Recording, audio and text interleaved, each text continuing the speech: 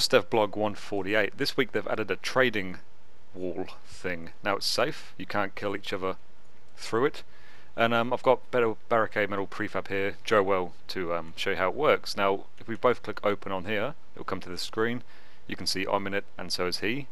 He's going to offer a bolt action rifle for 100 high quality metal. He clicks accept and you can see here it says accepted. And if I click accept, the trade goes through, I get the gun, he gets the high quality. I'm just going to double check to make sure you can't kill people through it. No, you can't.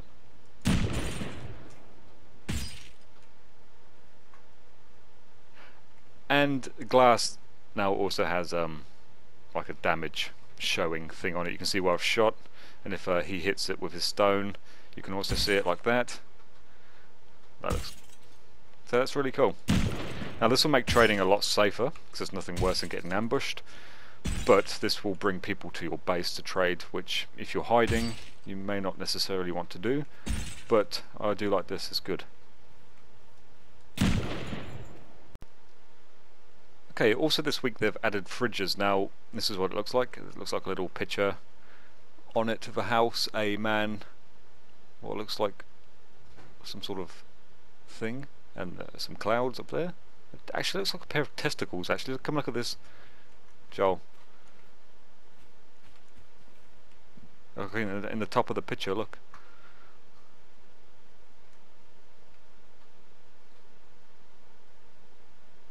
Yeah. So that's what it looks like. This is how much it costs. So if we go to items, it's there. Fridge, 75 metal fragments. So it's pretty cheap to make. Now you can open it, and it says here large wooden box. You can't put anything in there. You can only put food in there, which is cool. I guess it's a food box, really. That's all it is, in the shape of a fridge, which is nice at doing things like this because it gives more variation of your base. You know, it makes a little bit more different. I have no idea what he's doing. So yeah, that's nice. I can see skins coming out for this, and they are going to be doing some changes. There's a picture of a pile of shit on the side of it as well. What does this say? Front door pin 1239. Yeah.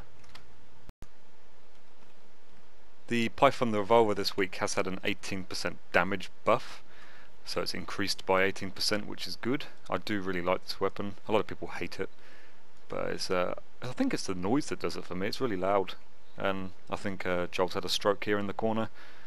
He's got some crazy crab hands going on. Look at the size of that neck. Some vending machine changes this week. You can no longer put locks on them. I don't necessarily know why they've done that, because then anyone in your base can use it, but I'm assuming if you're building with people you're going to trust them anyway, so it wouldn't really matter that much. So you can no longer put locks on them. It still works the same. You know, you can make orders to buy and shit. Over here I was going to make another one.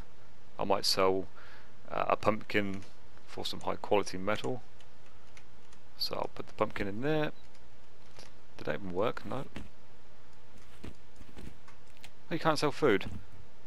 Okay, I'll sell a bolt action then. So we go bolt action rifle. Now they've fixed the high quality thing, so you can type high quality in here now. So I want to sell one of them for 100 of that. But it comes up here. Now if we go around to the front, we'll see another change they've made this week, which is it's got a little TV screen on it. So all your sell orders will appear on this screen. So there's the one I just made, 100 high quality for the bolt action. I think that's one high quality for 10 bullets.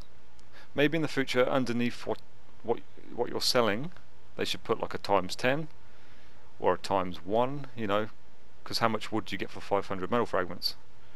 Sure, you can just click E and it will tell you, but they will be doing some changes to this surely. So that's a really nice little thing they've done. Yeah. On a side note, I've hit over 2,000 subscribers now, which is really nice. Thank you to those who have subscribed. If you haven't, I'm not telling you to, but it would be nice if you did. Joel hasn't played the game in months, so pretty much everything here is new to him.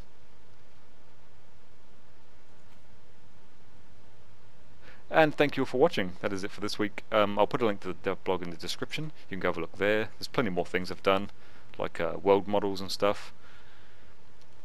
What's he got? Oh, the metal. So yeah, I'll see you next week, and thank you for watching.